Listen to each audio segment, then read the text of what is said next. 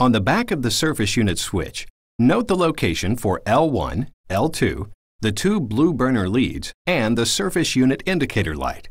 The colors and locations may vary by model, so be sure and check your specific switch and schematic for colors and location. After unplugging the range, you can test the indicator light contacts for resistance by first isolating the circuit. Note on the meter that the circuit is open and no contact is being made from terminals P to L1. That is because the switch is in the off position.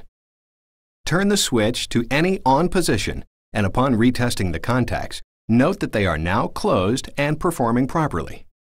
An open reading at this point would indicate a bad switch, and the light would not turn on with this particular surface unit switch.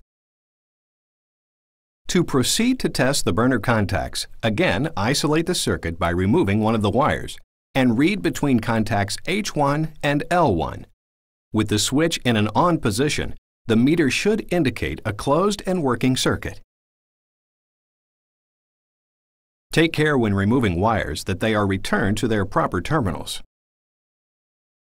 And finally, test the other burner contacts between H2 and L2. Again with the switch in an on position and the circuit isolated by removing one of the wires from the terminals being tested, you should see a closed circuit. All of these tests were performed with the range unplugged, and you can repeat any or all of the tests on the other three surface unit switches.